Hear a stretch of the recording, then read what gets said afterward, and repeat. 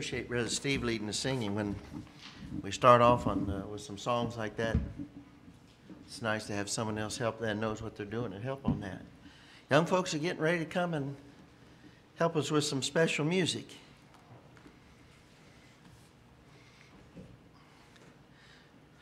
I switched the messages around and make it a little more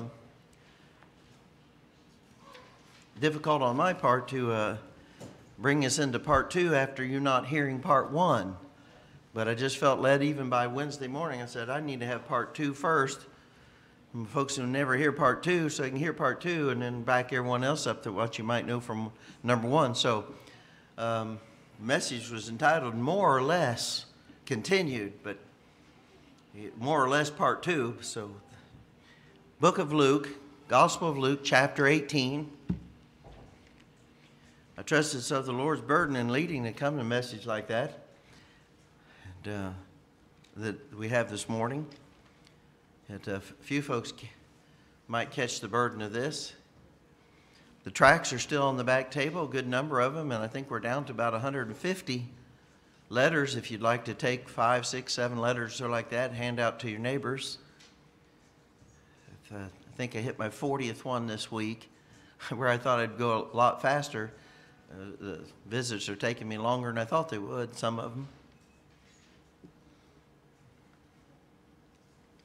Luke 18, just several verses since it's part 2. We'll come back to a majority of the reading in the second message, or second service this afternoon.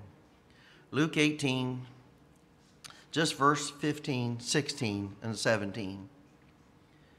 And they brought unto him also infants, that he should touch them. But when his disciples saw it, they rebuked them. But Jesus called them unto him and said, Suffer little children to come unto me, and forbid them not, for of such is the kingdom of God. Verily I say unto you, whosoever shall not receive the kingdom of God as a little child shall no wise enter therein. Still kind of a mystery to me with all the study and all the years. Try and touch on a little this morning. Suffer or allow little children to come unto me and forbid them not, for of such is the kingdom of God. What a passage. More or less. Heavenly Father, as we come to you in prayer, bless the service as we continue. Thank you for the young folks singing for us this morning. Bless them immensely. Thank you for your goodness through the summer months. Now help us as this new school season begins. Lord, help us be involved in little children and young people coming to you, we pray. In Jesus' name, amen. Let me get that.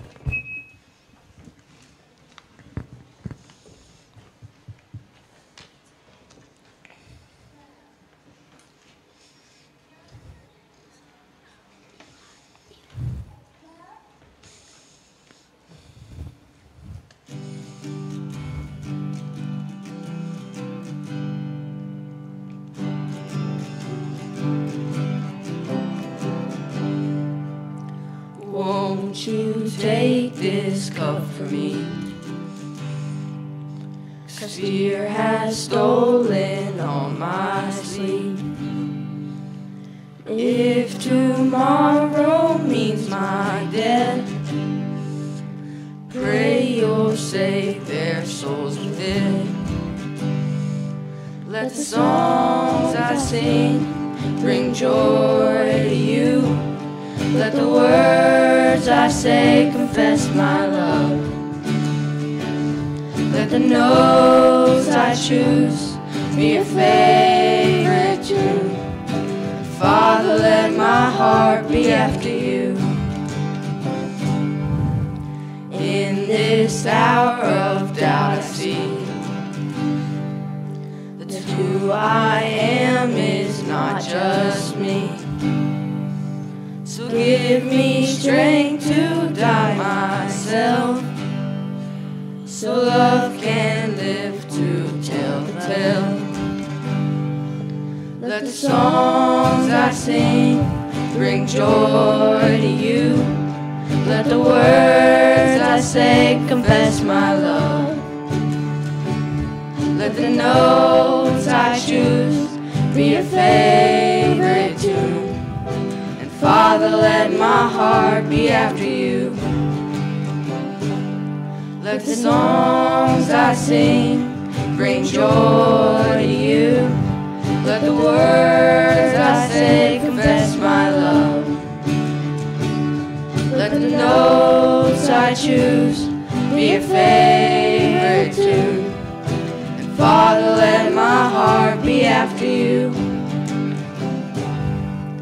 Father, let my heart be after you.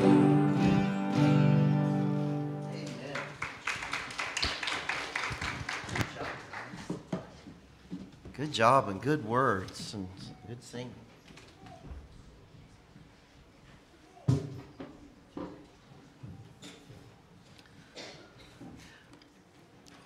I opened today's church mail from yesterday, and it was a letter from Dr. Ken Ham and Answers in Genesis, the Noah's Ark exhibit. And it said, Ark exhibit gets a 0. And what they got a 0 on was a survey was done through the greater Cincinnati, Northern Kentucky region of companies that met a social criteria for workplace rules, regulations, so like that. Ark got a 0. Here's what the rules and regulations. Well, who got 100? I'll let you know who scored 100. Procter & Gamble, centered in Cincinnati, Ohio. Kroger Corporation got a 100. Duke Energy got a 100. Then it's got other companies that got 50s, 70s, 90s. And of course, the National Teachers Educate Organization got a 100. Here was the test. Policy includes sexual orientation for all operations. Policies that include gender identity and expression for all operations. Equivalency in same and different sex spousal, medical, and soft benefits. Equivalency in same sex or different sex domestic partner medical and soft benefits. Equal health coverage for transgender individuals. 3, LGBTQ internal training and education, best practices. Employee group or diversity council, LGBTQ corporate social responsibility.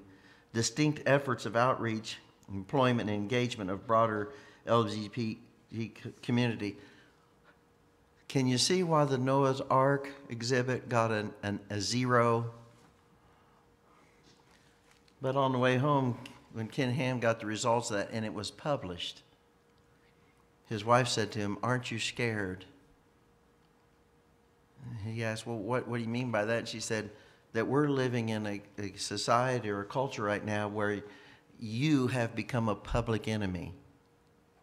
And then something, I was reading another periodical for those who get the Sword of the Lord back here.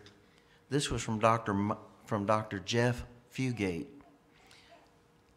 Part of his article, he had this. The 60s and 70s were days where America faced the threats of communism, inflation, interest rates at more than 15%, among many other challenges. Those who remember the propagation of the ERA amendment, etc. Today we are faced with problems as great as those as we faced then. The culture has changed drastically, and we are living in a nation of Bible ignorance and Bible illiteracy. The public education system has turned into an anti-God propaganda machine and even opposes patriotic Americans. Crime is skyrocketing. We have many in positions of leadership who are promoting immorality in every form, natural or unnatural. As a result, children are being confused about the very foundation facts of life. And now the majority live in homes or live in dysfunctional homes. The need is greater now more than ever. And taking that phrase, I come to this passage in the scriptures, more or less. more or less. We read in Luke chapter 18, the disciples were trying to forbid people from bringing infants, very young children, to Christ. And Jesus said, allow them to come. The word suffer, I read in Bible commentaries, people know the language much better than me, and why it's used. It has to do with some importunity or with some idea that it causes some harm, or it would have to do with some inconvenience. The Bible says the Lord is long-suffering, not willing that any should perish. He puts up with a lot. He suffers a lot in allowing time for sinners to be saved. Isn't it something that same word is used here? It's going to cost you something. It's going to be some inconvenience. It's going to be some importunity. But allow little children to come unto me, for of such is the kingdom of God. Holding a finger there in Luke 18, I'm coming back to it. A secondary passage is Hebrews 10. Verse 25 or 24 says, let us consider one another to provoke unto love and to good works, not forsaking the assembling of ourselves together, as the manner of some is, but exhorting one another, and so much the more as you see the day approaching. I would say that from what we say with a casual look and any spiritual discernment at all, we would say this generation is not our father's Oldsmobile, that it is different. And we would say, even so, come Lord Jesus. With just a casual look at the scriptures and a casual look at society, we'd say, I believe it might be like the days of Noah and the days of Lot. Jesus is coming again. If we truly believe that, more or less, if we truly believe that, Jesus is coming again, the world's in a desperate, perilous state, more or less, and so much the more as you see the day approaching. We'll come back to that thought in just a moment. I'll try. Sometimes when you preach, and as the idea of preaching is that there will be some emphasis that will be burdened upon the pastor to bring it out more dogmatically and bring it out more bombastically. So people say, well, he's really preaching, but that's just his opinion. I don't want it to be my opinion. I want it to be the Bible truth that the Holy Spirit convicts us of. I'm in part 2, so I'm going to say this. In Sunday school, I'm expressing with the young people, what do you know? What do you know that your parents expect? To him to knoweth to do good, and doeth it not, to him is sin. James 4:17. What do you know would make for a good school year? Operate in what you know is right. And to him that doeth it not is a sin. But what do you know about God? What do you know God expects? 1 John has at least 5 or 6 things that says that we can know about God. And hereby we know that we know him and that we love the brethren. Hereby we know that the Spirit abideth in us. We have a conviction for sin, about sin. Hereby we may know that if we believe, we have eternal life. A lot of things you can know from the Scriptures. Operate in that knowledge. In this Luke chapter 18, second service, we will discuss the parable of the widow's persistent coming to the unjust judge. It is a parable of contrast. If the unjust judge would eventually hear her case, and make a ruling for her, then how much more would the loving Father hear his children? Men ought always to pray and not to faint. Pray more. That's all I'll say about that for this time. Parable of the Pharisee and the publican, follow that. Isn't that something? The Pharisee praying to himself. One in very pompous thoughts in his own mind, comparing himself to other people and elevating himself. The other very humbly, shamefully before God, lets me know he went home justified. Which way should we pray? How should we pray? What way would be the more appropriate way to pray? Then all of a sudden, there's two parables after, following Luke 17, the Lord saying, as it was in the days of Noah, boom, two parables. And one will conclude, when the Son of Man cometh, will he find faith on the earth? Lets me know it's tied to Luke 17. Pray more. Pray correctly more. And then here comes this. Luke said an event. People are trying to bring little children to the Lord.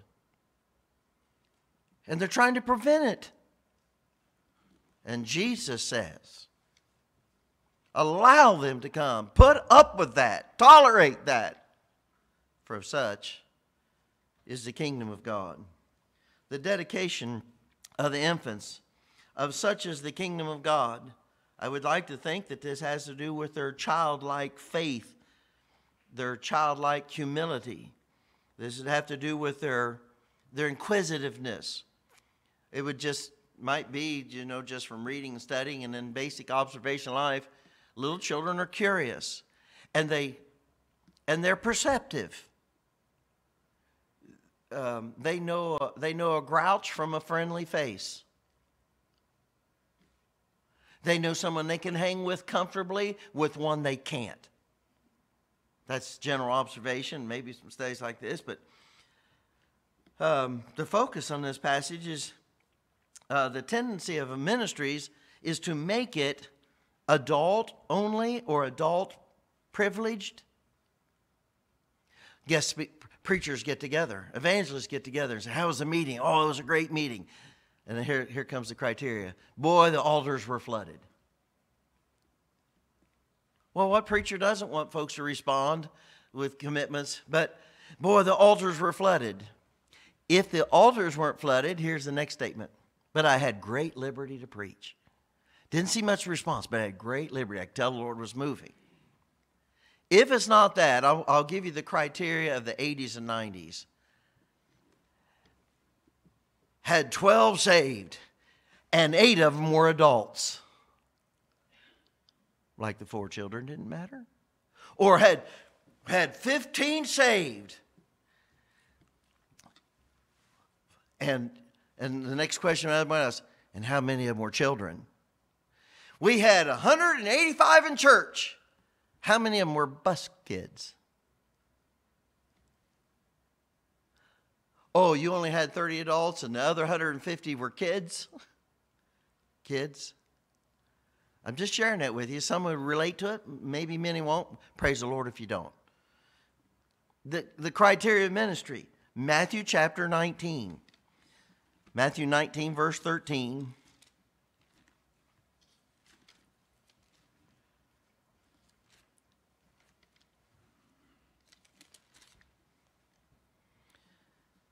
Then were there brought unto him little children, that he should put his hands on them and pray. And the disciples rebuked them. Don't think it's new with our day and age in evangelism and church and pastors like that. This was right in the time of Christ. Jesus. Folks want to hear him. To get to him, they have to make holes in the roof to lower people down because there's such a great crowd about him. On top of all these adults wanting to hear Jesus are these parents trying to get their little kids through the crowd to get them up in the front to Jesus. And I do know that ministries have to have adults. Ministries have to have money. How are you going to run a van route without someone buying the van? How are you going to run the van without someone who can give some money for fuel? How are you going to insure the building if you don't have adults who can pay the insurance? The utilities. It's important to have adults who give.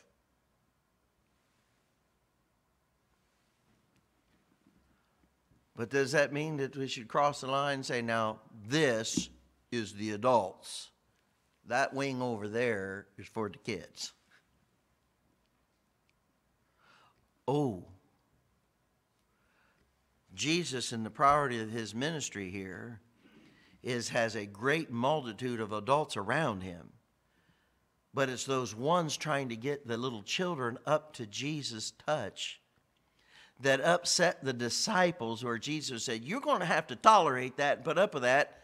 And then this great weighty statement, for of such is the kingdom of God.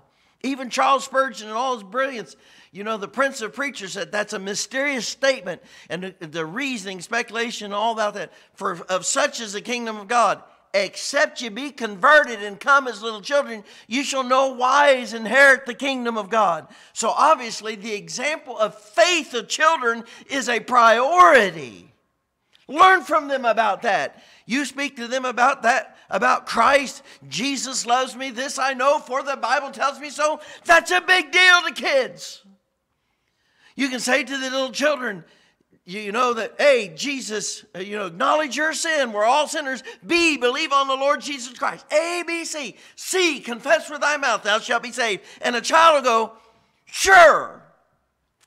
And an adult will go, I don't know about that. I need proof. I need more time, et cetera, et cetera, et cetera. So I have another periodical BIMI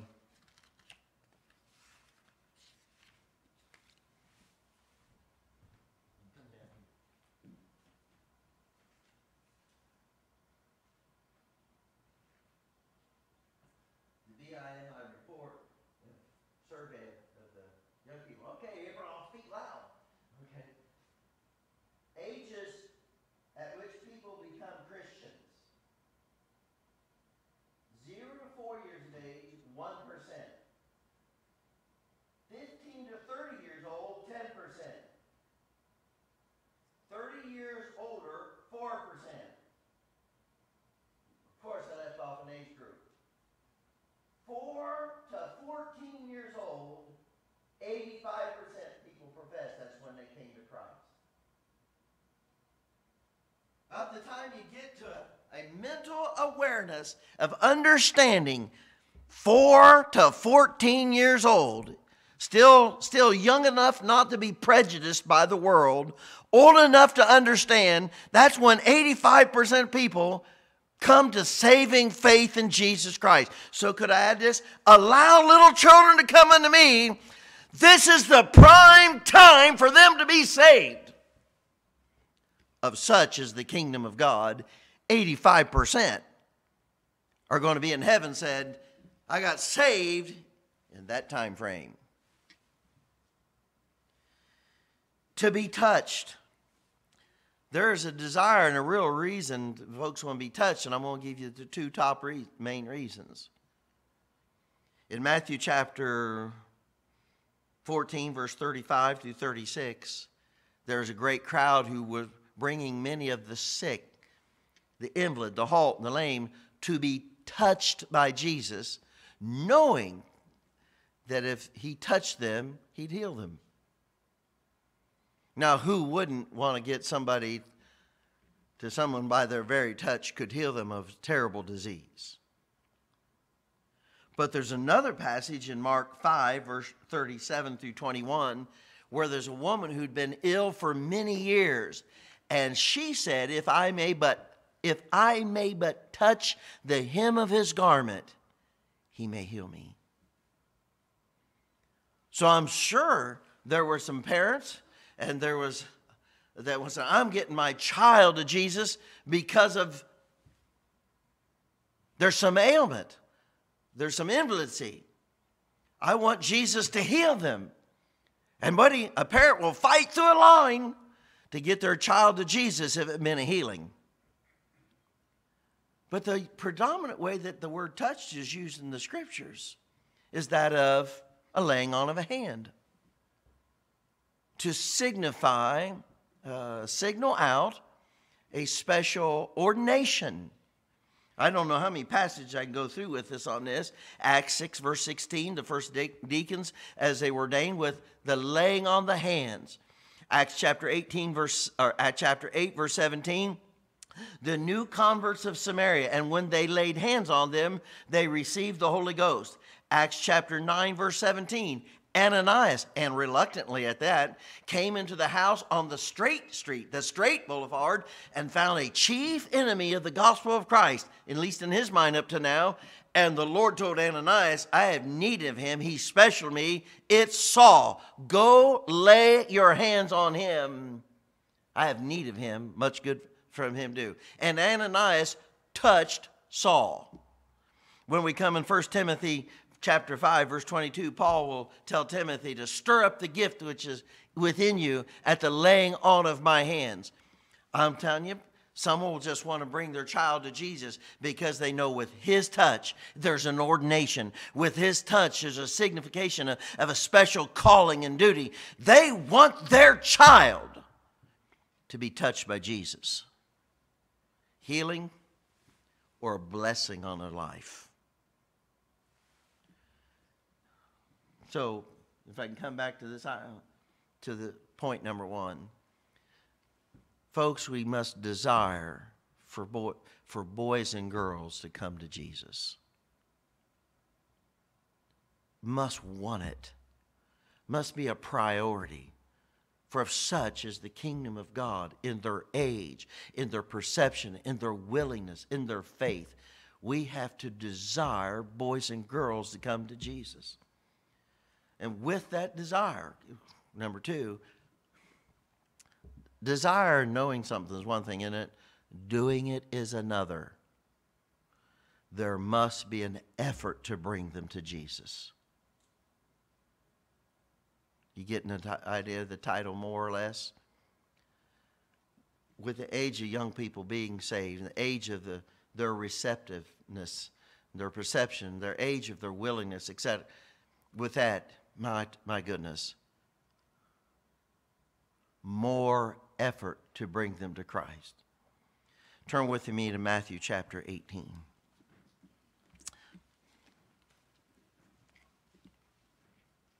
Matthew 18, verse 5. Now, I tell you what, that's jumping in for time. We have time. Verse 3. And he said, verily I say unto you, except ye be converted and become as little children, ye shall not enter into the kingdom of heaven. Whosoever therefore shall humble himself as this little child, the same is greatest in the kingdom of heaven.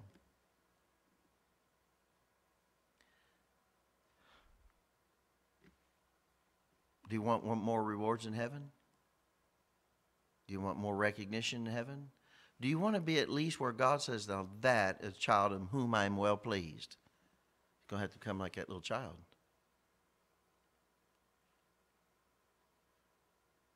That Jesus had come and set him in the midst.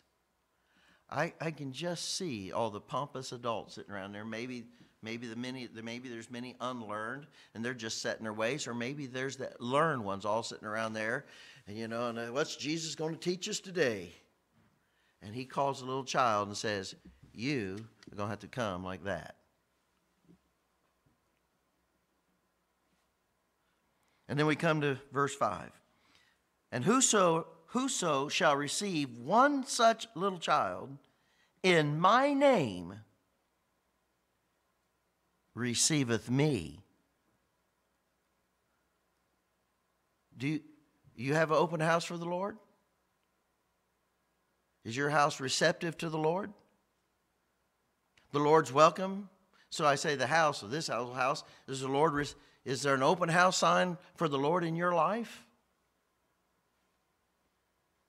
then receive that little child whom Jesus is receiving. Treat and act towards that little child. Verse 6. But whoso shall offend one of these little ones, which believe in me, it were better for him that a millstone were hanged about his neck, that he were drowned in the depth of the sea. The word hinder or offend is the word hinder. There's other places in the scriptures that actually translated that way, such as he that now letteth or hindereth. But here we have, whoso shall offend one of these little ones. Do you want to turn a little one away from Jesus? Do you want to behave in such a way it would turn a little one away from Christ? Let me tell you how you would be better off. Travel about 5.5 hours or 5 hours north of here and just go past Cedarville University. On that country road, just past Cedarville University, there's a sign that points to the left and it'll say Clifton Gorge or Clifton Gorge Mill. It's a historic site. It was there in the time of even in the French and Indian Wars and Revolutionary times, some pioneers to Ohio. It is, I think the sign says there, one of the last two operating mills in the United States. This pioneer family established, and on that stream, they built a mill with the big paddle thing like you. When I say operating, there's others that operate, but this one still grinds. You can still bring in the wheat or the oats. This one still grinds it, and you can purchase it. And you can watch it in operation. Christmas time is spectacular. They decorate it with 4 million lights. And in that little country community in Ohio, it's worth driving up there just to see the whole thing lit up in Christmas lights. But what's fascinating is when you go in there to watch and the mill is placed on the big stone and the grinding stone is loaded with wooden cogs and gears and it comes down and begins to grind it, you get a good idea what a several 100-pound millstone's like. And I couldn't help but stand there and think, and watching that the Lord said it would be better off if that massive stone was bound to your neck and you were thrown into the sea than to keep one child from coming to Christ. There's not a good thing about a millstone about the neck in deep water. The rest of this passage still, you think it's transferring, but it's not. Subjects, woe unto the world because of offenses. Do you think, follow the message, do you think there's a lot against children today coming to Christ? Do you think the commercialization of and the sexuality of clothing, textbooks, music industry, movie industry, Satan's attack on the family and the disintegration of a nuclear family? Do you think Satan is not after? Do you think this through? Be sober, be vigilant. For your adversary, the devil, is as a roaring lion, walketh about seeking whom he may devour. You've all seen nature specials on TV, and they're watching for the weak, the pride of the lions. And you think like they're sleeping half the day. Do you know who the lions primarily attack? The sick. The one who has the lame leg and can't run. That's easy prey. You know who else they attack? The strays. There's an excellent picture someone in church put on Facebook. Excellent picture. There's a group of zebras over here, and there's one zebra over here running for its life with a lion chasing it. It said, and the statement, whoever put it out there was pretty good, and this is the one that didn't think it needed the assembly. Why? You go after the strays. There's no circle of the musk ox around there. Or there's no the big bull elephant or the big wildebeest, with the horns coming from every direction. That's easy prey for the lion, the invalid, the sick, or the stray. But do you know what is the primary target for the lions? The small ones. Can't run very fast. Don't know any elusive moves. The small. Who do you think if Satan knows that between 4 and 14 years old is not even close, it is the majority of when someone will be saved and come to Christ, who do you think he will send his primary assault after? Some after the strays, some after the sick. They don't have the protection of the assembly. But primarily, he's going after the youth.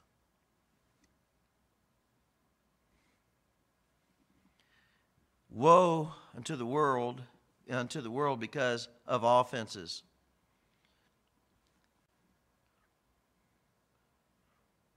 Woe to the teacher who's teaching young people sex don't matter. Woe to the teacher who's teaching kids they came from a monkey. Woe to the doctor who opens his clinic tomorrow morning to tear apart a child.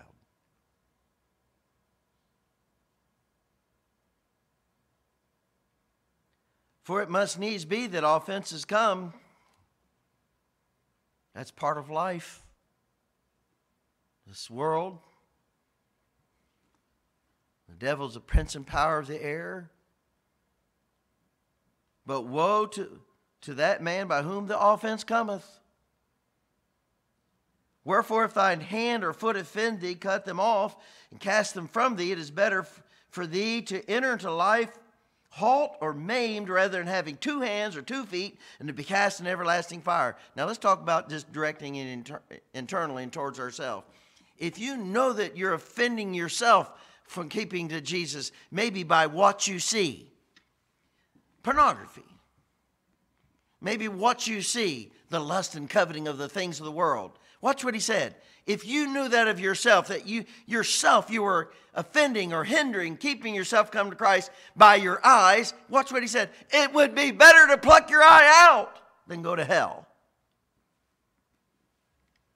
He'll come down if you see his that has 2 hands or 2 feet.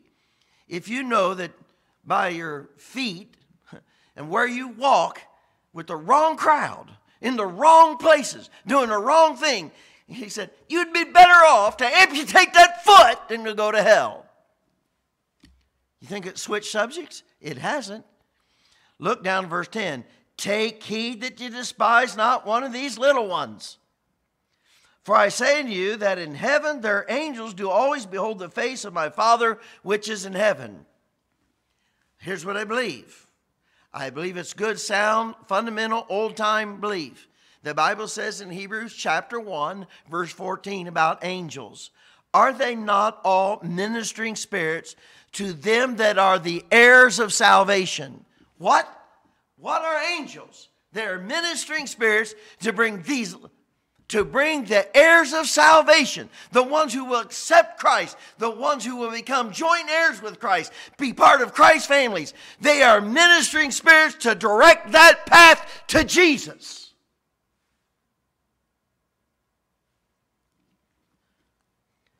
Children have that appointed ministering spirit reporting to the throne of God about his children. And can you see an angel? And the sons of God presented themselves, Job chapter 1, some to attack or accuse God's children. But can you see an angel reporting before the throne of God and said, reporting loud and clear, sir, that so-and-so, this little 6-year-old girl, that little 8-year-old boy, Lord, I'm here to report that this man and that woman is standing in their way from coming to you. Do you know what he said? woe to someone doing that. The report reaches heaven.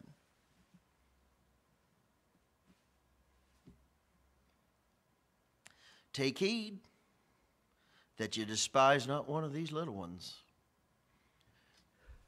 There's an angel in heaven reporting your name. We're all so quiet and somber. I think we're getting the seriousness of the burden of this message, aren't we? This is big. This is serious business with the Lord.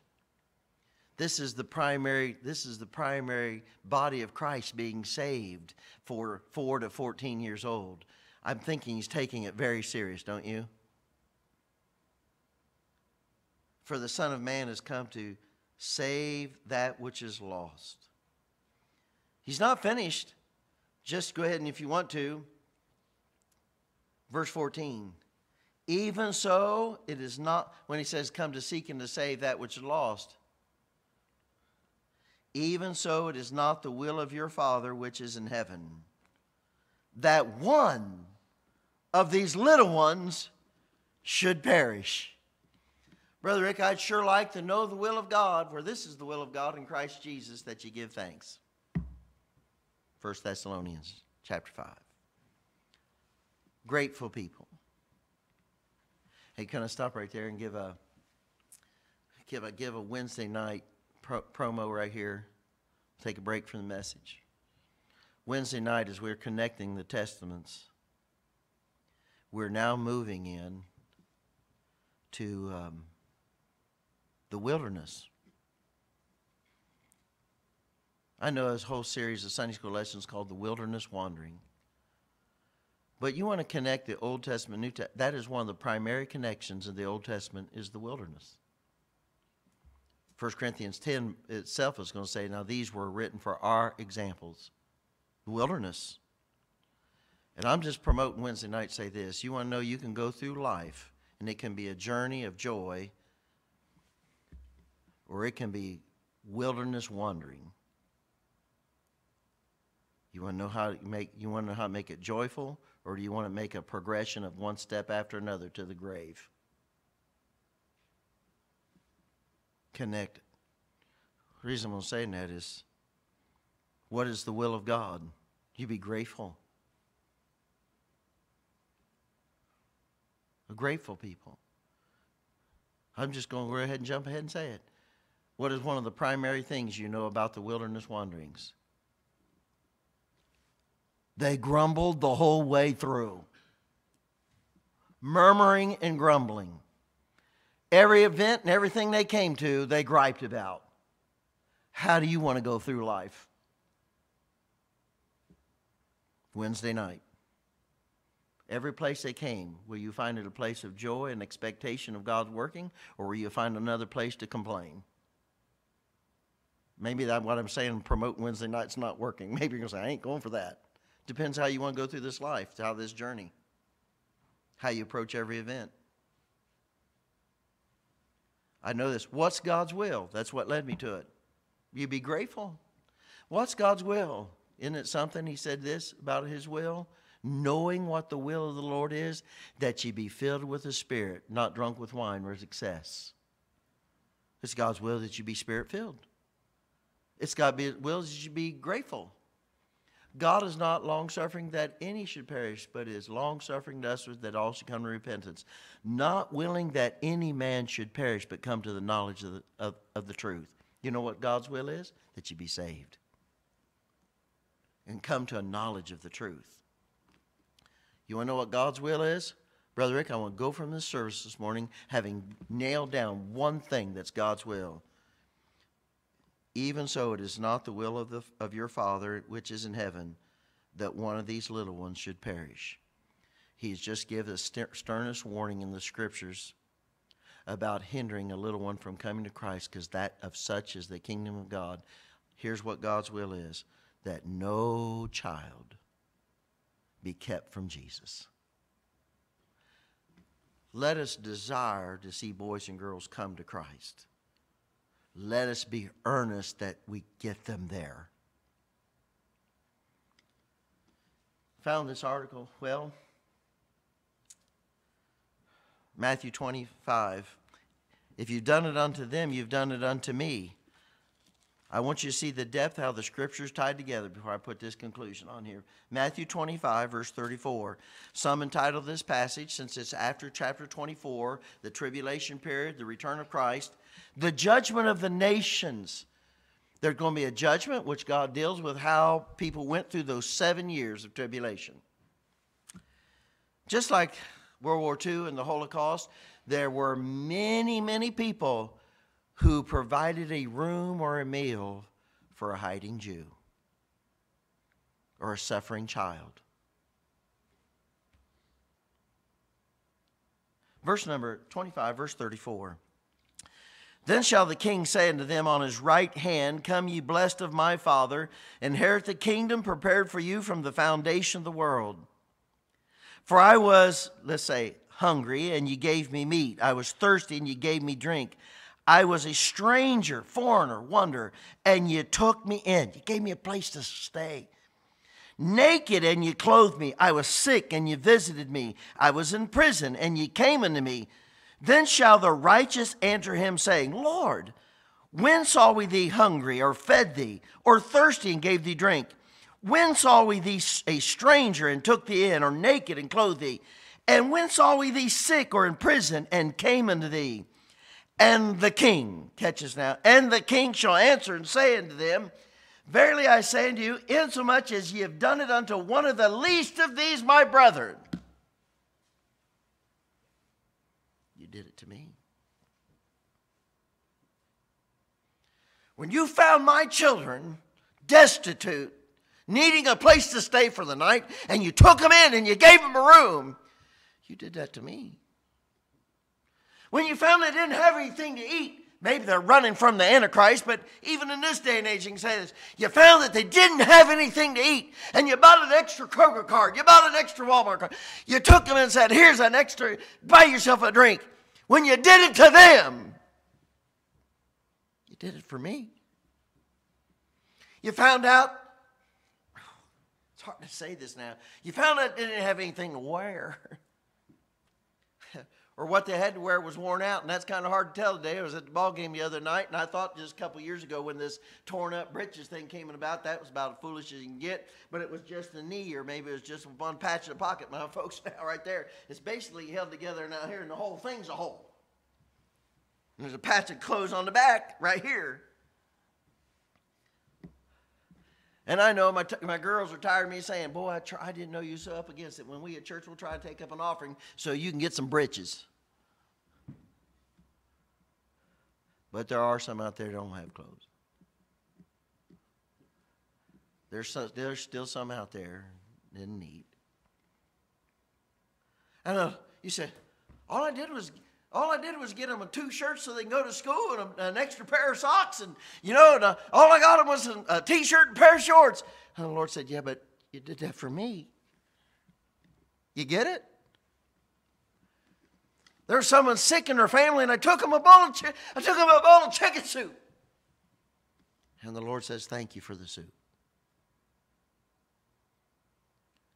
And then he goes on to say, and when he saw them this way and you did nothing for them, he also goes on to say, and you did that against me too. So I come back to say, you're seeing how these scriptures all tie together. And to those who need the Lord most and those who want the Lord most, 4 to 14 years old. Maybe 15, 16, but that's what the survey said of the BIMI missionary corps of all their converts. Desire to see that primary group come to get to Jesus and get touched by Jesus, and then be involved to get them there. Make an effort to get them there. And here comes this story. I've heard this before, I just didn't see all the details before. And this was an article written by historian James Ray, an encounter with Robert Raikes. He was on a tour group going throughout Europe, and they showed some of the primary sites of England, and they were in London, and they were seeing the big sites and the number of sites, and they passed a statue going through a back road of London. It's past a statue of a man standing with his hands out and holding a textbook. And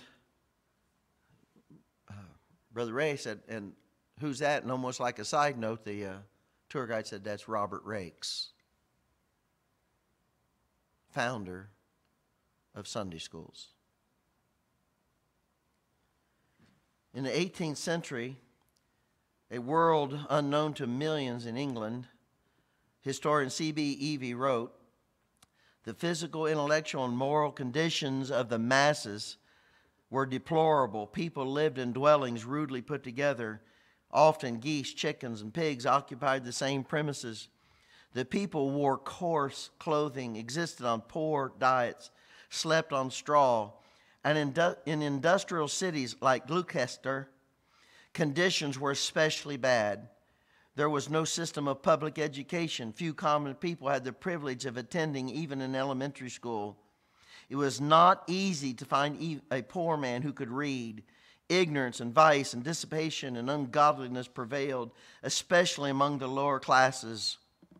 As a result, prisons were filled with people of all types, from confirmed criminals to respectable persons who were in prison because they could not pay their debts. During those years, the children of England were little more than white slaves. They worked long, weary hours in the mills and factories. They were in little more than sweatshops. Their day began at daylight and ended after dark. It wasn't until 1847 that Parliament passed a child labor law that stated children could no longer work more than 10 hours a day.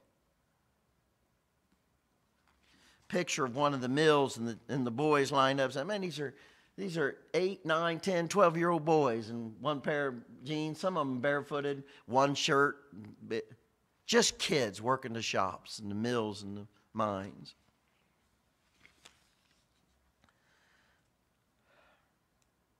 The Industrial Revolution was in the process of dismantling the village crafts in favor of the smoky, dingy, mass-producing factories. Thousands were leaving the villages and flooding into the cities. Very often there was no place for these immigrants from the countryside.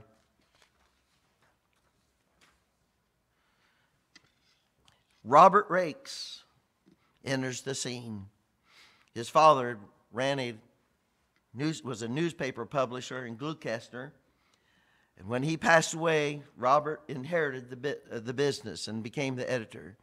He began to champion the cause of the poor and the underprivileged. He would visit them in their workshops and in the prisons. He began to publish articles and became the notice of others throughout the region. He was 31 years old when he married Anne Thrigg. They lived in a nearby village, Newham. They had 10 children. 8 survived to adulthood. He continued to champion the cause of the poor, but he saw that he needed to do more than just publish papers. It burdened his heart. The children of Gloucester, he saw them on Sundays. They're one day off running the streets wild in moral filth. He knew he had to try and do something to change this, to make a difference. 1779, Parliament even passed a law, the Enabling Act, which legalized other schools than those operated by the state religion. Acting immediately, Raikes started his first Sunday school in 1780. The location was the kitchen of Miss Meredith. Raikes intended to teach these children to read and write and use the Bible as a textbook. The first Sunday school would not only be Sunday school about the Bible, but religious education in other things, math and reading. The school was open for children from 6 to 14 years of age. The lessons would be on words of spelling like obedient, covetous, transgression. A copy of the page in the children's social study book was this. Question, did the world make itself? Answer key, no. If the clock had a maker, much more the world had a maker. Question 2, how do you prove that there's a God? Answer key, by common sense. 2, by conscience. 3, by tradition. 4, by the Sabbath. 5, by the scriptures. Statement under conscience, filled in by the children. Conscience proves that there is a God. As a constable who serves with a warrant, that there proves there's a magistrate. This is heavy stuff. Question 3. How do you prove the truth of the gospel, or that Jesus Christ is the Son of God? Answer key: by the miracles that he wrought and the prophecies that are fulfilled. Then they'd list the prophecies. The change in the children of the city was astounding. By 1786, 6 years after his Sunday schools began, by unanimous vote, the city gave Raikes an honorary award for his accomplishment. By 1792, 12 years after the start, there was not one criminal defendant in Gloucester.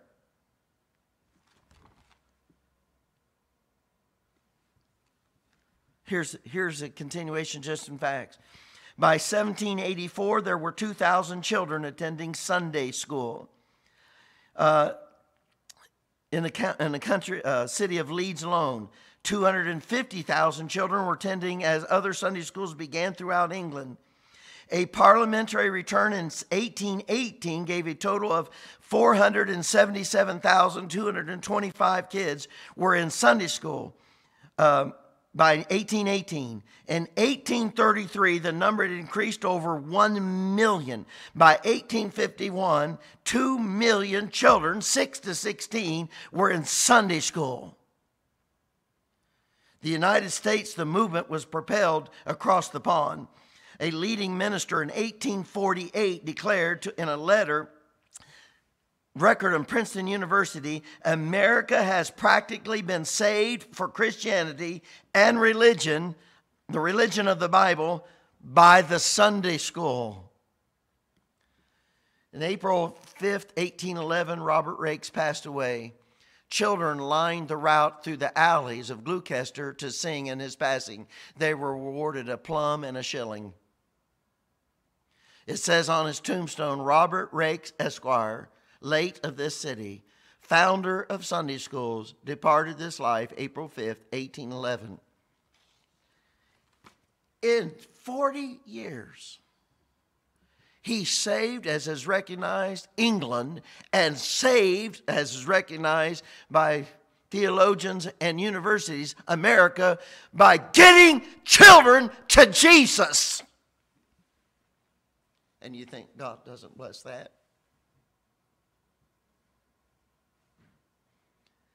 I say to the church again, more or less, and so much the more as you see the day approaching, more desire to see boys and girls come to Christ, and more effort to do it. And I can see the Lord saying, look what they're doing for me, unto me. Amen. We'll come back to part 1 in the second service. Thank you for being here for part 2. Let's close with a word of prayer.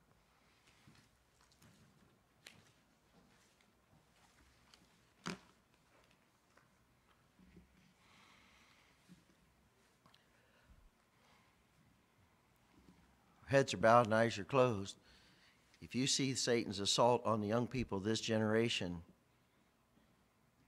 do you think they need Sunday school or not? Do you think they need Wednesday night prayer and Bible study hour for young people? Do you think they need a church service with a Bible preaching? More or less. Holy Father, I pray our hearts be burdened. Thank you for the testimony of those who got in the harvest field and found the little ones and brought them to Jesus. Help us be alert and attentive and earnest and desirous in the effort. We pray in Jesus' name. Amen. Let's sing a verse.